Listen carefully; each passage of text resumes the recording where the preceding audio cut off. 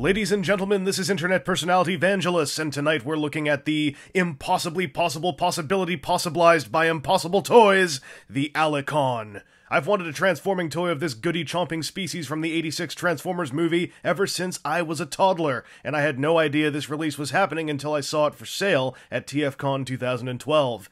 This release was part of the breaking of a long silence from Impossible Toys, and is also one of the first full figures to be designed by Vengsta of render form. Let's see how it turned out. This guy looks a lot like the character model seen in the '86 Transformers film. A few liberties are taken for the sake of transformation, but it's pretty obvious who this is supposed to be. He's primarily molded in the proper colors, with paint being used mostly for turquoise, pink, and red detailing. The paint's alright, but there are spots of slop here and there on mine. His plastic also has a very specific quality to it, the mixture of density, hollowness, and shininess that I can only explain as good old-fashioned 80s plastic. This feels incredibly intentional, especially given the fact that this looks more like a late 80s Transformer in sculpt than a modern one. A very cool choice to make, and one that means this guy would probably look at home alongside that old Gnaw Sharkticon toy. It does also mean he looks a tad strange standing with newer Transformers brand figures, but I don't really mind myself. The Alicon is armed with a double-headed spear that's formed from 3 separate pieces. It needs to disassemble in order to fit into his hand, but otherwise is nicely large and dangerously pointy. Be careful when you pull it apart, though. The centerpiece's pegs are slightly fatter than they need to be and could stretch the holes on the pointy pieces. Do a careful test fit and see if you need to sand anything down. Sanding things might not be your only problem, but we'll get to that in a second. First, let's look at how this guy moves, which is another thing that surprised me and made me want to pick him up. He's got basic shoulder articulation, and elbow articulation, and bicep swivelage. He's really only missing a wrist joint here. His elbow doesn't work perfectly. You can see there's like a limited range to how much it can bend, and it can kind of just bend in both directions. But it does have this cool aesthetic of like just looking kind of organic in a technological way. What? When you bend it left or right, or up and down, or in and out, however you want to refer to that. This little waist piece here, by the way, it is supposed to be flipped out, I'm pretty sure. The thing is, it's all friction, and it's not very tight friction on mine, so you might even notice in the footage for this video, there are often times where it just kind of has folded itself back in due to gravity and pendulum science. His hips can be a little bit tight. I've heard some people had to kind of loosen or tighten some screws on this guy to get some of the joints to work more properly, but he does have a small range of outward motion, full in and out motion, and his knees are, due to the transformation, sort of multi-jointed. You can extend this part out and then bend it a little bit farther than you might get out of just the normal knee hinge. The thing is that this heel spike might hit something on the way down. The one bummer is, again, for the transformation, his foot can actually bend like this, and I really wish it could bend like this, but forwards as well, maybe even side to side. It feels like if this foot could pull out and have some more motion, that would have really helped this guy out. On the bright side, the foot can also turn, so you can kind of have some assistance in walking poses with this dude's joint setup. The reversible knee joint actually helps out here because it means that while it's not necessarily pretty to look at, you can have, with one leg bent like this, a somewhat solid stance. And this guy really needs to have his feet flat to the ground because he has a tendency to tip over backwards if you don't do that.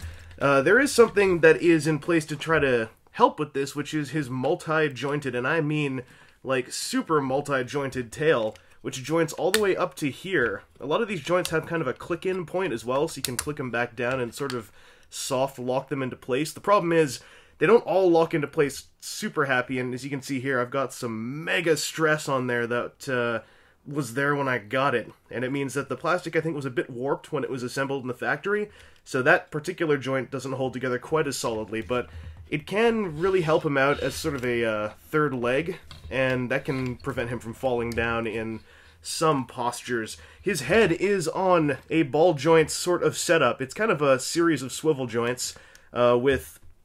It's hard to see inside there, but there is actually a little collar in there that prevents his head from turning too far in either direction. That's actually a good thing, because if you turned it any farther, the blue paint on his helmet would scrape, and you can see here I've already got a little bit of scrapage on the blue paint there out of the box, and it means he can also look up and down a bit due to the transformation. He can also look up and down a hell of a lot. He can also totally turtle up and just hide. But something you might notice is that the alignment of the panel that his head is on is a little bit off kilter on mine. I didn't notice this until I got home from TFCon, but I'm going to zoom in here. You see that white mulched up plastic back there, that is where the pin that runs through this section got pushed through in a way that I think was not necessarily how it was supposed to be pushed through, and it looks like I guess the bracket for that pin has ripped open. It's still quite solid. It doesn't feel like it's actually going to fall apart anytime soon, but it is kind of crooked.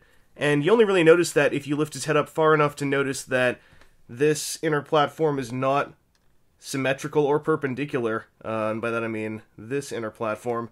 So it's not something that's crippling, but it is a bummer that such an assembly quirk could have happened. Hopefully that is not common at all.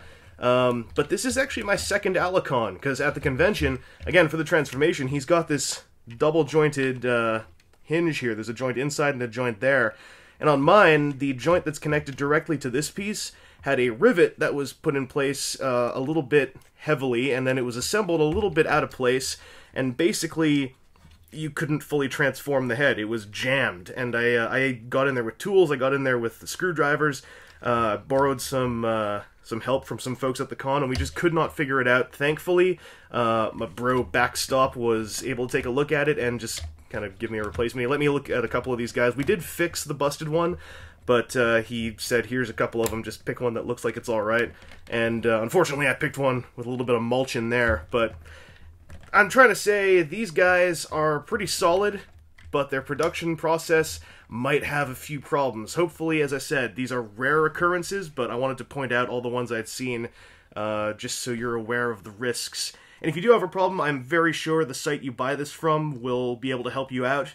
I'm sure Impossible Toys has some kind of setup to look into these sort of problems, so don't worry too much if you get a bum one. Just contact the shop you bought it from. If you need to, maybe like poke them with this, because this thing really hurts, and you're golden. Anyway, let's talk about transformation. This is a fun and logical transformation. Its primary weakness is that you need to remove the two frontal shoulder spikes from the robot mode, but they do have somewhere to go. Otherwise, it's not only sensible, but like it's plastic, it feels very intentionally retro. There are several tabs for stability in the backpack, but the robot arms end up a bit floaty in my opinion. There are also no instructions, at least in my copy of the toy, so if you get stuck anywhere, you may need to ask around for some help, or go watch a video review, like you're doing right now. You know, you kind of solved this problem before I even brought it up. Once again, this mode gets really close to the on-screen model and leaves me quite satisfied.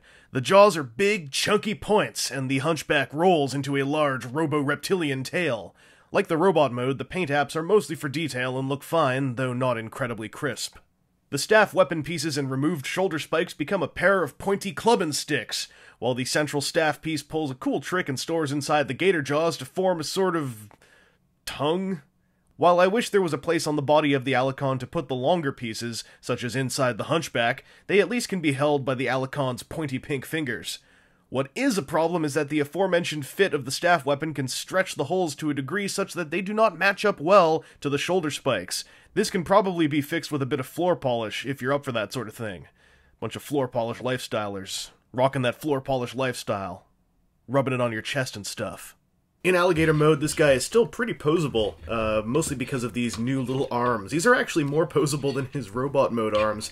They're skinnier, and they've got this hollowness in one side, but they have full movement, and in fact even have a wrist joint. The bicep swivel, the elbow, the shoulder, it's all very well done. The legs you can see by the groove here, they're kind of meant to just stay there, even though they don't lock in, but you can mess around with them and have them posed however you want. If you want this guy to look like he's running or hopping or kicking. This is silly. The forward ankle joint is very useful in this mode, as you can tell. It allows this guy to have a much more hunched or bestial stance, although you can give him kind of like a forward running stance by straightening them out, or you can lean him back and have him rest on his tail, which is still quite helpful for balancing, and in this mode it's way cooler as like a big curved kind of whipping deal, so you can smack dudes with it. His mouth is a nice, big, healthy, chomping single joint. You can sort of see the robot head in there sometimes, but he's got to push it up and out of the way. He unfortunately can't really look around very much. I don't see how they could have really easily done it. It would have been nice if this dude's alligator head could look left and right, but that's kind of asking for a lot out of this design. And the bright side is this mouth is so big and wide open, you can take a little dude like a Halo Megablox man and just chew him up in there. It's pretty satisfying. You'll want to be careful about the teeth, though. They're pointy, so number one, you want to be careful because they could cut you. And number two, you want to be careful because if you do something stupid like cram a Megablox dude in there and cram the jaws shut like I just did, you might actually bend or break some of the teeth, feasibly, if you put enough force into it. They seem pretty durable, though. I haven't seen any stress marks on mine, so this is more of a don't be an idiot kind of warning. I guess, you know, don't be an idiot and do what I just did. So, the Alicon. I went in very biased in my delight of this design receiving a transforming toy, especially one that didn't feel like it'd fall apart in my hands upon first impressions. Impossible Toys clearly put more blood and sweat into this figure than their previous transforming toy, the Valkyrie/Medic/TFCon Nightbird, and there is a marked improvement in quality. Unfortunately, there are still shortcomings, but I hope this is a continued growth that leads to an even more solid release when they put out their upcoming Tetrajet figure. As I mentioned earlier, there are still some potential assembly problems happening at the factory, and the whole situation of uniform diameters and stretching peg holes in the staff weapon and shoulder spikes was disappointing to see. I really want Impossible Toys to keep pushing, because if they can iron out just a few more bugs in their production process, they could become a much stronger independent company. As it is, the buyer's gotta be aware of some potential assembly issues when picking up this figure. However, some people have picked these guys up and had no problems whatsoever. I just had my weird, janked up joint, Gerodimus had to tighten some screws. You might end up with one that's fine, by all accounts. And should you pick it up? If you're as into the Alicon design from the classic movie as I am, I would recommend at least handling one of these figures. The price is steep at around $80, but the toy is pretty beefy to compensate. I do wish these could have somehow been sold somewhere closer to $50, just because the temptation to purchase 2 or 3 is enormous. Seeing them en masse at TFCon was very cool, and I wish I could have afforded at least one more. Oh, also, hardcore G1 collectors may want to consider this, if only because it looks like it'd be very at home on a Season 3 or movie G1 toy shelf. But if you don't want to deal with possibly having to do a couple minor modifications or dealing with some QC speed bumps, the $80 price tag might be hard to swallow. Anyway, this has been Internet Personality Vangelus, and I'm famished. I think I'm going to go to my secret cupboard and swallow a few of my own special energon goodies. Ba weep, grana weep, ninny bong, and good night, my friends.